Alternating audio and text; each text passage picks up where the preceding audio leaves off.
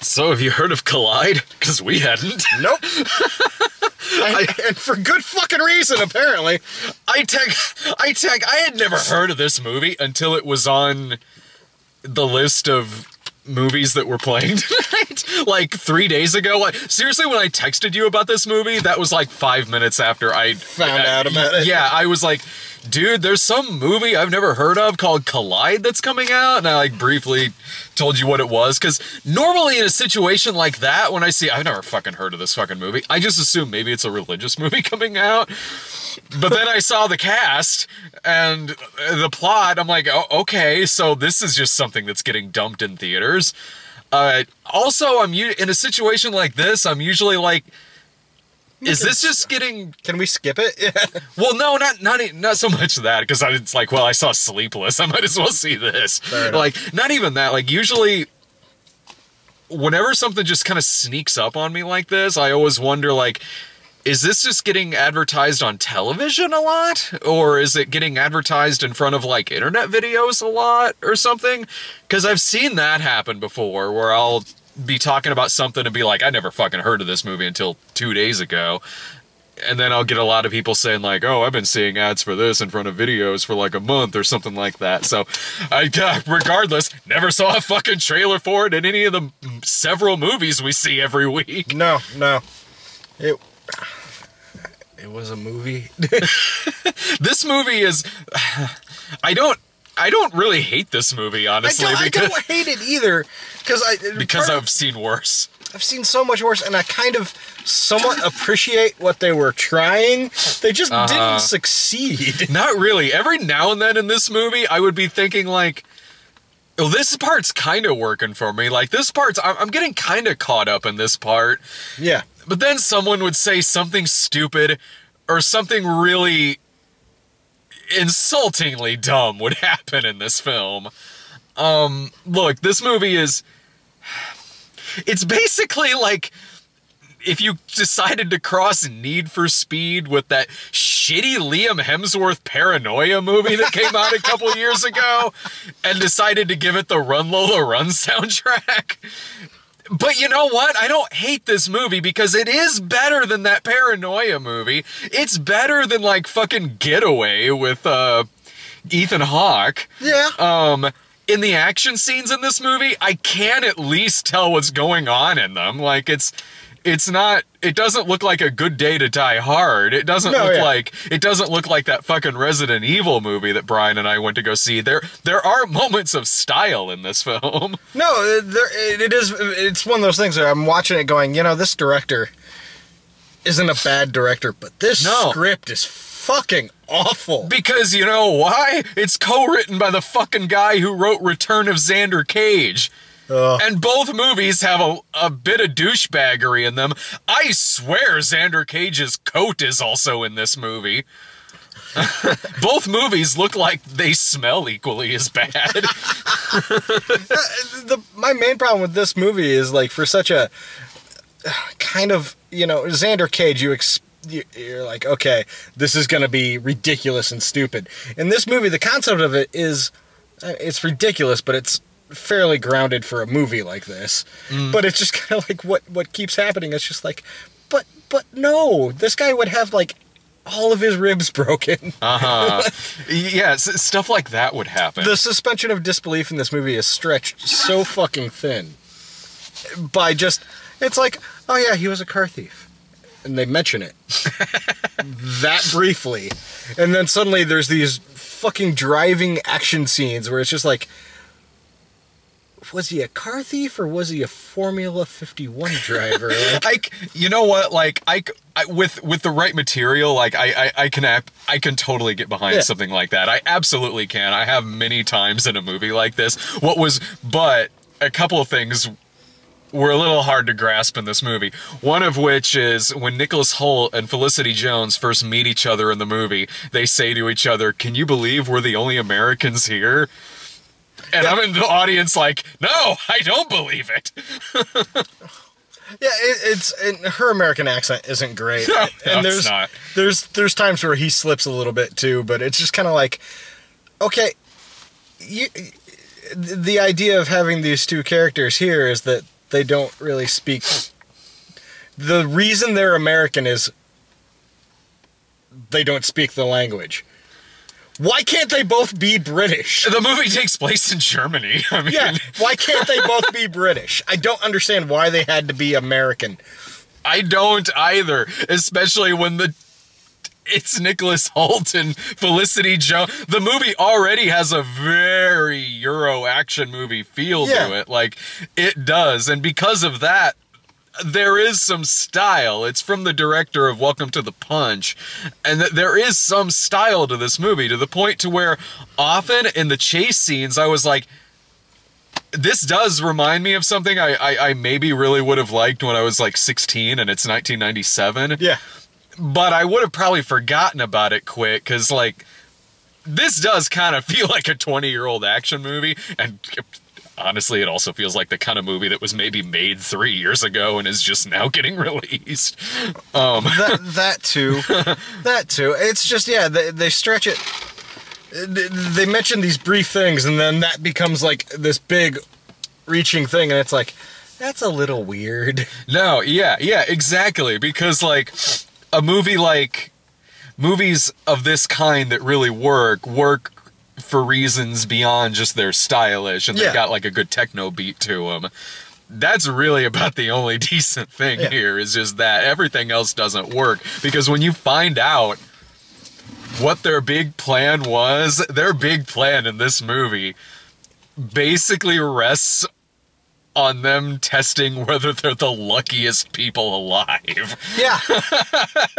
yeah, and it's just kind of like, well, listen, man, if you were smart enough to know that, like, because there's this, spoilers, not that it fucking matters for this, but at the end it turns out, like, Nicholas Hoult had this master plan the entire time, where, like, you know, he's got this truck full of drugs that he's hidden. If you're smart enough to plan to have a decoy truck, and you're smart enough to hide these drugs from these people this entire time, how'd you get caught in the fucking first place? Like, honestly. Like, instead of just switching trucks, switch trucks completely! Put the drugs somewhere else. If you have time to do that shit, do it. And when they got Anthony Hopkins arrested at the end, were you also thinking, like me, he could easily get out of this? Oh, easily. Like, I was like, okay, so some guy stole my company's truck and put a bunch of drugs in it. That's his defense. And you know what? It probably fucking worked. Because a truck was stolen days earlier. Yeah. Like, to jump back a second, basically the plot of this movie is that Nicholas Hoult and Felicity Jones are a couple. It turns out she's dying and needs a liver transplant. Kidney, sorry. Yeah. I leaned over to you and went, is this a prequel to Monster Calls? Like, what if it was, like, Toby Kebbell and not Nicholas Hoult in this? Like, what in the shit?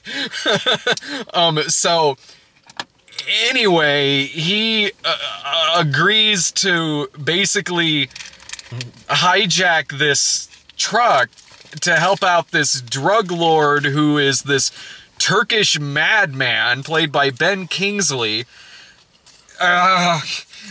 This is basically just the setup for a series of car chases on the Autobahn. I mean, yeah.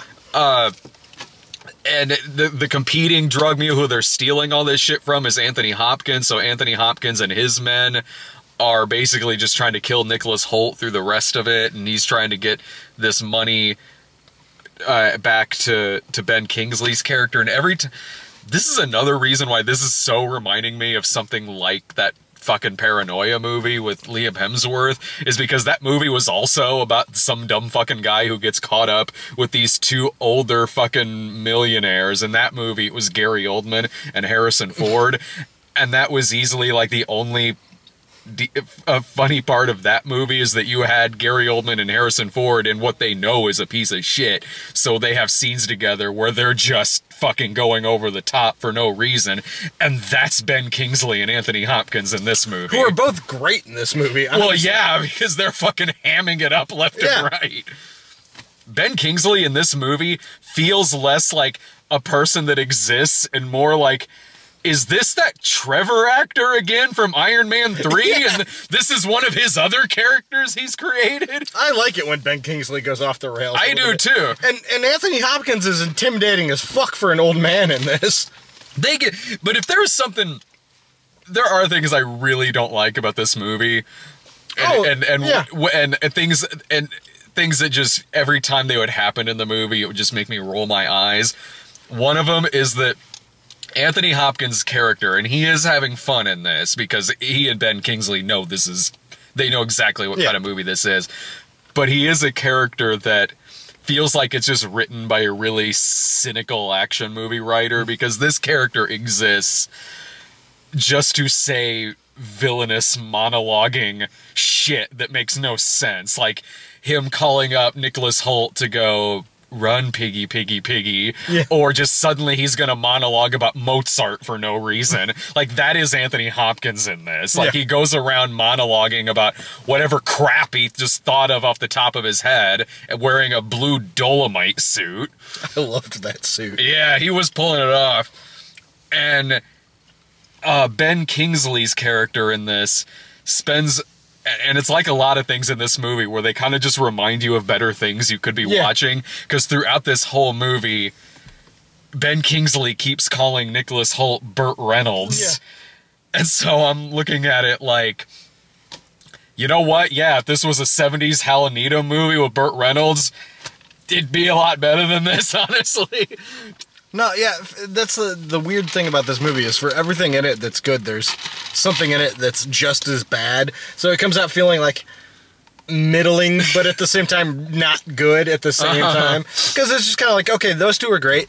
I thought Nicholas Hoult was fine in it. He's perfectly serviceable in this role. Fucking Felicity Jones, though.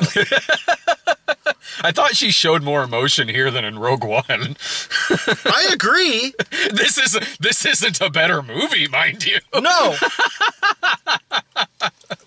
When she had oh, sorry, go ahead. I don't know how to feel about her yet, because I didn't hate her in Rogue One as much as you did. Mm-hmm. Like, I saw that movie twice. I thought she was okay. She wasn't good. She certainly wasn't great. I don't think she was terrible. She was okay. Mm-hmm. In A Monster Calls, I thought she was really great. She was fantastic in that. And this is just like, who the fuck are you?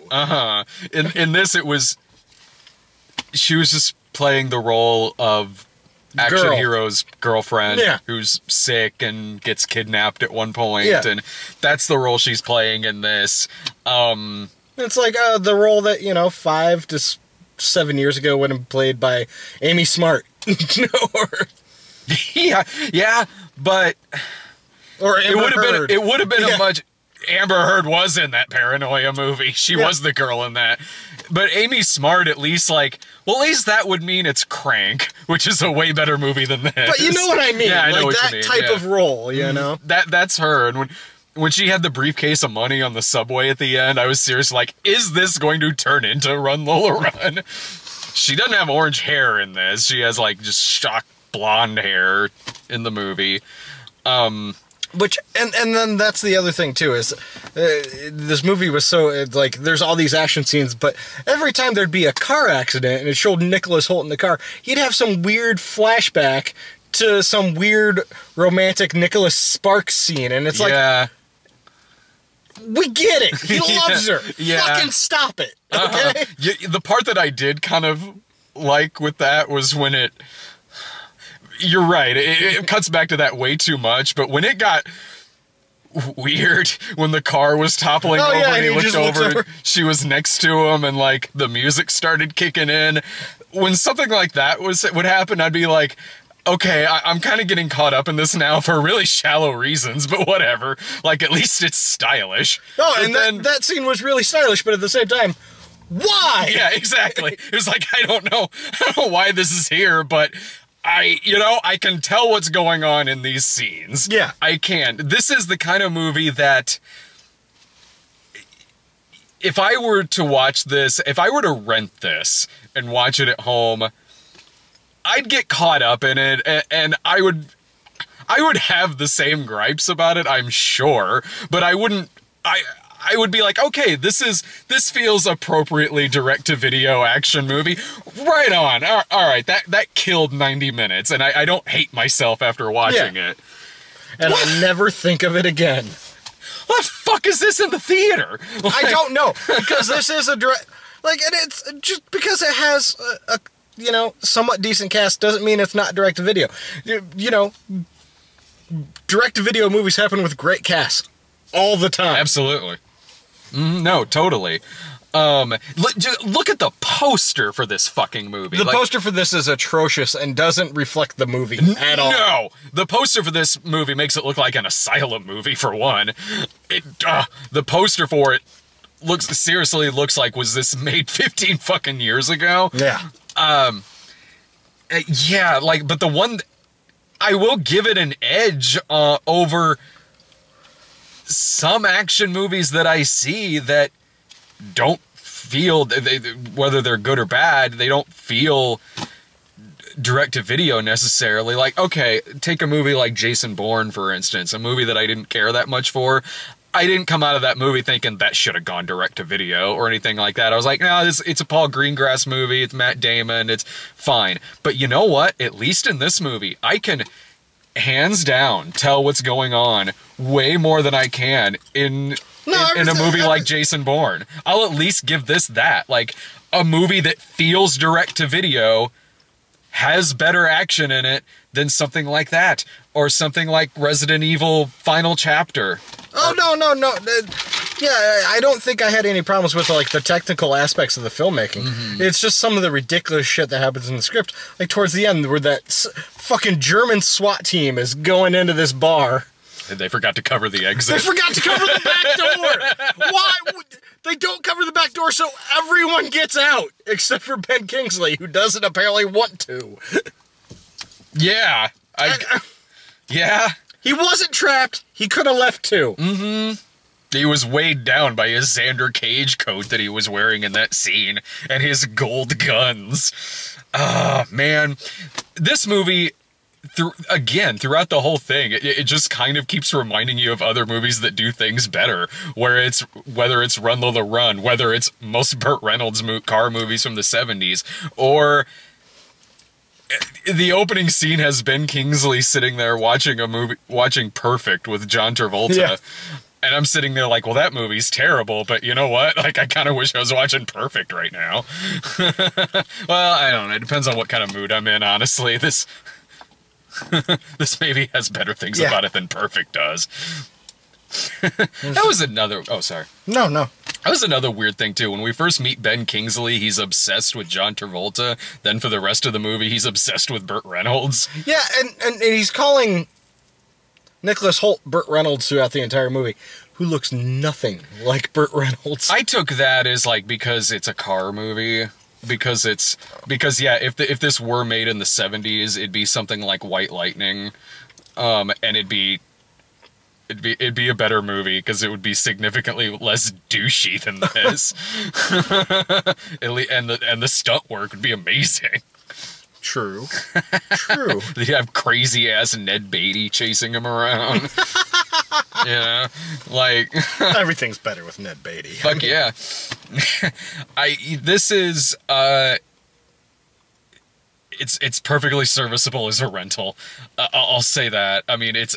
I don't even know that I would go so far as to suggest it as a rental. It's just, I'd say this is a Netflix, like, bored at 3 PM, you got nothing else to do. Yeah, because it'll fit that purpose. Yeah, it won't fit any other goddamn purpose you're looking for.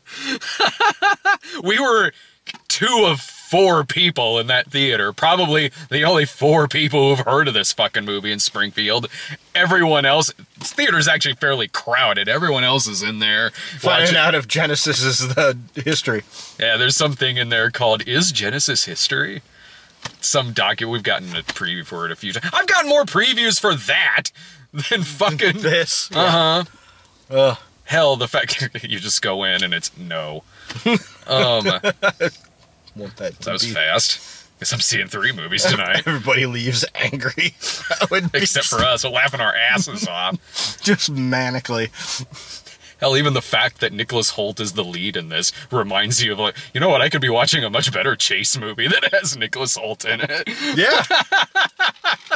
Why am I not watching Mad Max Fury Road right now? Well, and that's the thing about Nicholas Hoult, too. It's one of those things that I kind of like Nicholas Hoult. No, I do, too. Like, he's a good-looking young man. He's a decent actor.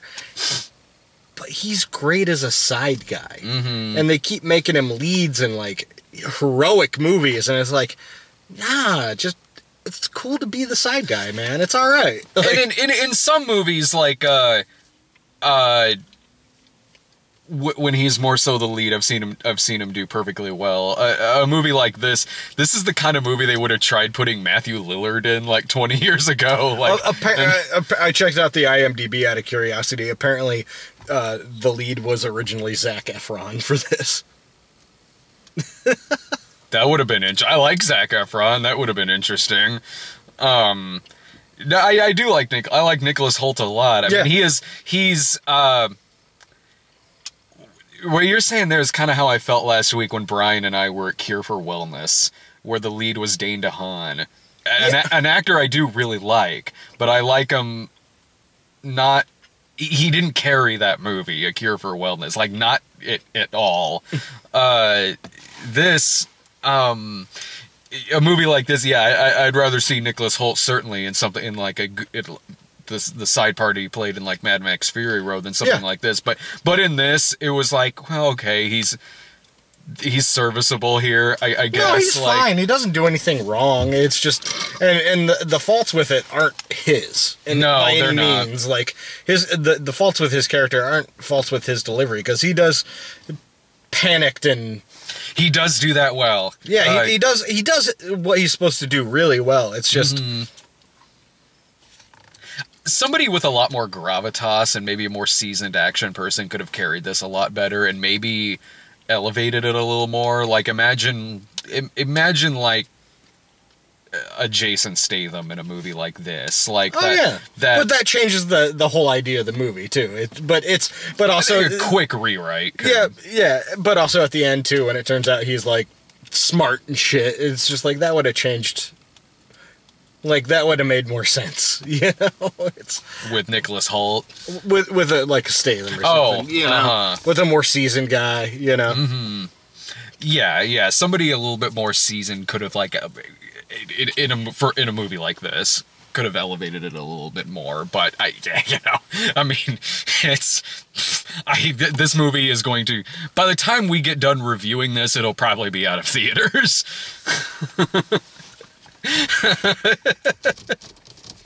It's true. Very true. Any final thoughts on this? It was what it was. Yeah, pretty much. All right. See ya.